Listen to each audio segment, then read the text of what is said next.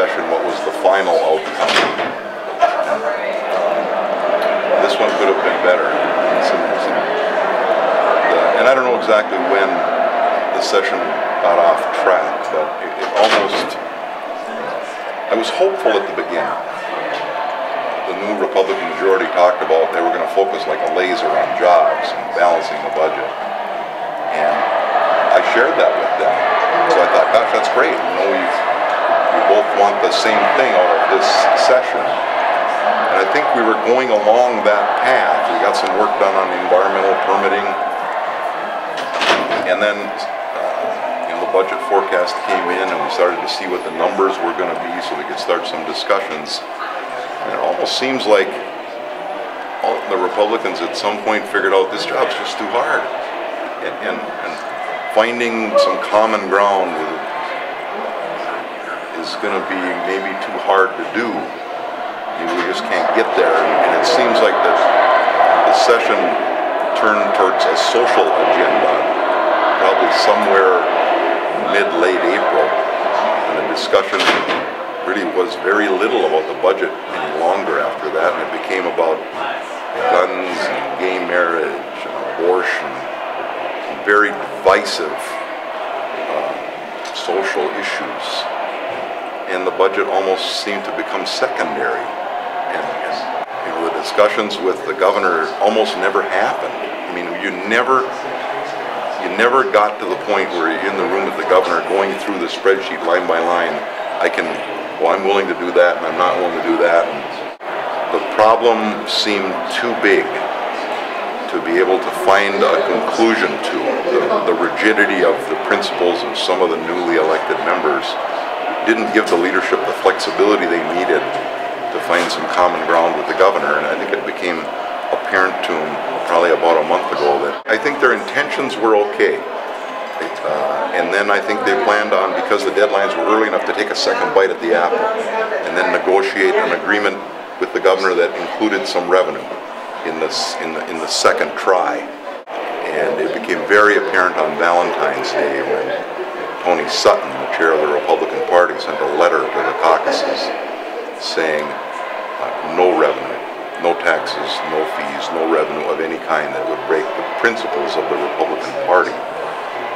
And so I think the leaders were well-intentioned, but I think they got caught up in a very, very rigid party structure that was unwilling to compromise. I think they have some new members that didn't quite understand and not being critical, but didn't understand really the depth of the problem, how hard it was going to be to reach an agreement with the governor. And what do you say to Minnesotans who are concerned about some of the practical implications of a shutdown? How optimistic are you of avoiding a shutdown? Well, it will depend on the majority's willingness to compromise with the governor. I mean, it really is all in their hands. I mean, majority caucuses control the flow of all the legislation. They determine the agenda, and it totally depends on their willingness to compromise. Have to have a government shutdown and lay off tens of thousands of Minnesotans and jeopardize programs and services that Minnesotans want and need. I'm disappointed that I support the governor. I mean, I believe that the wealthiest Minnesotans, the top 2%, clearly don't pay the same percentage of their income and taxes as the rest of us in the middle class.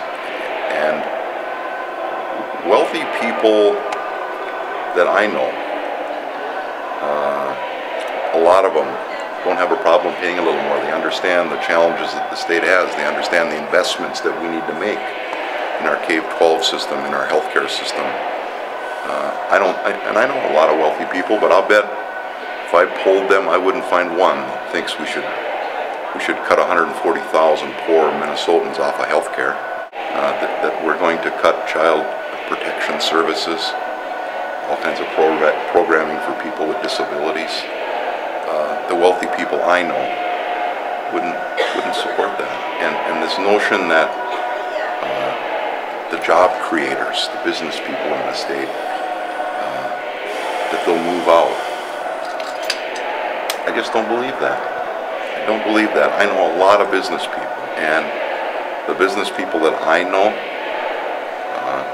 they want their employees to be able to own a home, or have a good car, to be able to send their kids to college. I just don't believe that a small number of them that are there are somehow going to abandon Minnesota and abandon the employees that they have and move out. I just don't believe it's true, and I don't think the studies bear it out. I think it's a popular soundbite that people use, but I just don't believe there's any data to support it.